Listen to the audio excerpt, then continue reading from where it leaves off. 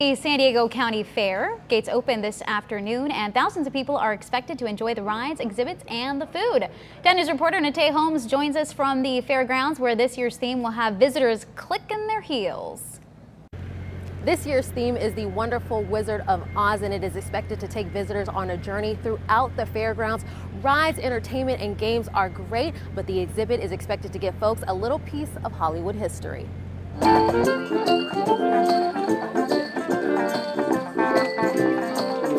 Inside of the Del Mar Fairgrounds, an exhibit has been transformed into the marvelous Map of Oz.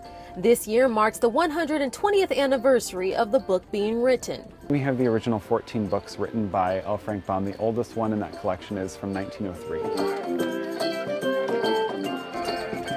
Author Frank Baum was no stranger to San Diego. The author was a huge lover of everything to do with Coronado. He used to come here all the time. The exhibit doesn't fall short on the Hollywood film either, sharing one-of-a-kind photos. So we talk about the cast, how they got the part. We've got great background backstage shots where they're talking about makeup and what they were going to do for the witch. Visitors can get a glimpse of the iconic memorabilia. We have a jacket from one of the Munchkins that was used in the film. We have a replica of the witch's hourglass from the film. And as you make your way through the land, there's 11 photo ops to remember your journey. And don't forget, follow the yellow brick road to get to Emerald City. We're leading to our Emerald City, so rather than using the book or the movie's Emerald City, we decided to make our own in our own San Diego cityscape.